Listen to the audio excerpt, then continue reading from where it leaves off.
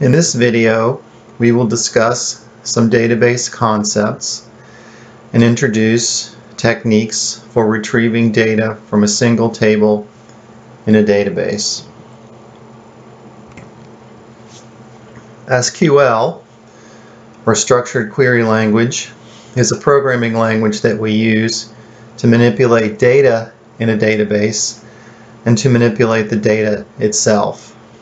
DDL is Data Definition Language, which is the dialect, the subset of SQL that we use to create tables, delete tables, create databases, create schemas within databases, change permissions for users, create logins, and all the things that are required to support the data.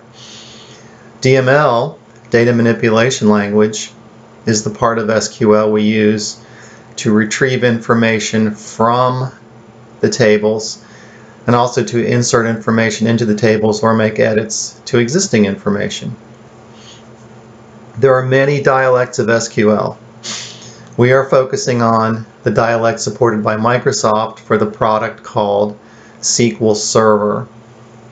Microsoft and Oracle are two of the main players in the database field in which we study.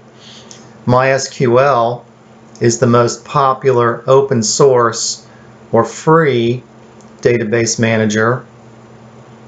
It is also owned by Oracle. They hope to sell you on their larger enterprise-wide products after they get you interested in MySQL. I use MySQL quite a bit in my research. It is widely used across the world to manage data on many different websites. Most SQL dialects are similar. If you learn the ins and outs of SQL Server, you can apply much of that to Oracle Database Managers and also to MySQL. So this is time well spent to learn the SQL Server SQL language because it will apply to other things that you do in your professional life. Some important terminology that is often confusing. SQL Server is a product sold by Microsoft to manage data. It lives in a closet. You'll never see it, but we will use it, and we will use SQL to manipulate the data inside or stored by SQL Server. SQL is not a procedural language. That means that it's different from Java and different from C# in that you tell SQL what to do, and the DBMS, the Database Management System, decides how that will be done. That happens behind the scenes from you. What we will do in this class is tell the DBMS, the Database Management System, we will tell SQL Server using SQL what we want from our tables, and SQL Server will decide the best way to retrieve that information in the most efficient manner. Now, you will study other programming languages in your IT career, such as Java and C#. There are some concepts that are similar. SQL has variables, SQL has loops, SQL has conditional statements. But SQL is not object-oriented, whereas Java and C# are object-oriented and also procedural. The International Standards Organization publishes a comprehensive standard for SQL.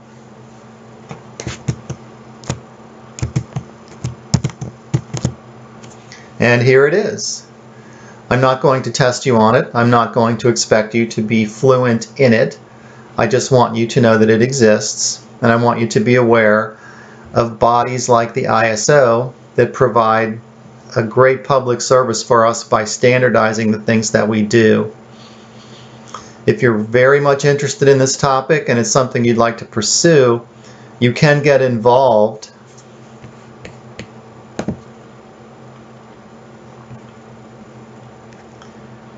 and you can help contribute to standards such as SQL by reviewing proposals to change the standard, by reviewing new standards, by contributing improvements, finding mistakes. There are many ways you can get involved, and I encourage you to take a look at this website and see different ways that you could improve your professional standing. It's a good resume builder. It's a great way to network, and it will make you much more interested in the field that you've chosen.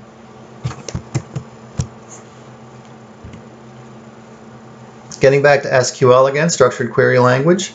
For our purposes, it is not case sensitive. What I would like you to do is write your reserved words in uppercase, and by now you should have read the chapter. You should know what a reserved word is, or a keyword. In this example, select and from are reserved words or keywords. They are recognized by the SQL language. Last name is a column or an attribute from a table, and T-employee is a table name. If you wrote all of this in uppercase, it would still work. If you wrote all of this in lowercase, it would still work.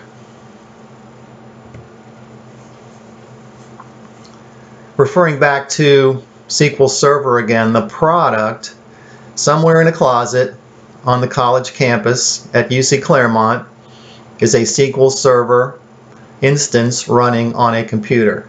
We don't know what the computer looks like. It may be a virtual machine. It may be a solid dedicated piece of hardware. We will never see it. We will never get close to it. We use SSMS, SQL Server Management System, to access the SQL Server instance. Now I will test you on this, and it's important that you understand the difference, because in a job interview you will be asked, what tool did you use to access SQL Server? And the worst thing you can say is, I don't know. The best thing you can say is SSMS. Make sure then that you can differentiate between these two things. There are many other clients available. Our front end, or our client, SSMS, is one of many that we can use to access SQL Server.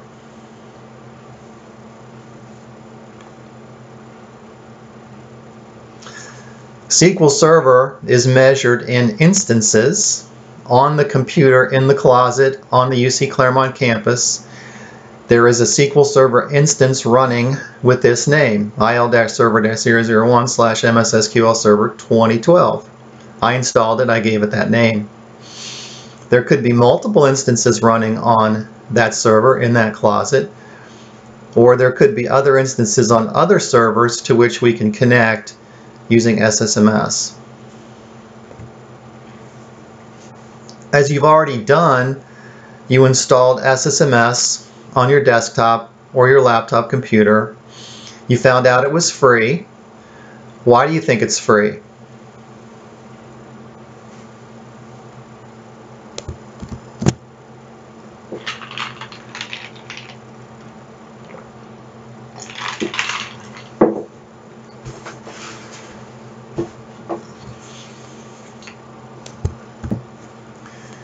It's free because Microsoft wants you to use SSMS to connect to their retail product, SQL Server.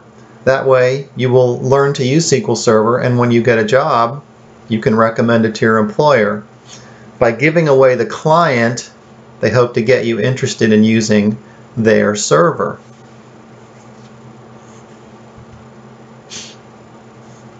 Moving on to SQL. There are some popular clauses that we will address when we write some basic queries, and then we'll get into more advanced clauses later. Select, from, where, and order by are the clauses that you should master in this lesson. Other syntax that we'll touch on as it becomes necessary. The star or asterisk when we want to refer to all the attributes in a table. Distinct when we want to make sure that every record is different from every other record in our results set. We will be creating expressions such as using functions to manipulate strings and using conditional operators and relational operators to create where clauses and filter clauses. We will talk about the different operators available, which look remarkably like C# and Java in most cases. We'll talk about the concept of a null. We'll talk about the concept of fetch and top. We will emphasize as very shortly because it makes our queries and our result sets much more readable. When you're asked to write a query, it can be overwhelming. Your customer, your boss, your neighbor, your best friend has asked you to generate a result set based on the contents of one or more tables in a database. If you break it down into parts, if you look at the question you're being asked and break it down, you should be able to map the natural language question that you've been given into a SQL statement. That becomes a big part of your job as a database analyst, database manager, database programmer. Again, that natural language question that you're given, that your customer needs, has to be mapped into a syntactically correct and logically correct set of SQL statements. That is the primary focus of the course that you are in right now, is how to write those SQL statements. If you break it down and you're asked to deliver a result set, the select clause tells SQL what information should be extracted from the tables, what particular columns or attributes or expressions should be in the result set. The from clause tells SQL what tables you want to use to extract that information. The where clause tells SQL what records you want to exclude based on one or more conditions. Do you only want invoices that are over $1,000? Do you only want invoices that have been paid? The order by clause tells SQL if the result set should be in alphabetical order, ascending, descending, should it be sorted by some numerical amount. And then the top, distinct, and fetch clauses tell SQL, do you want all of the records? Do you only want the top 5? Do you want all of the records? We will look at these as we go along and do some examples using SQL in the next video.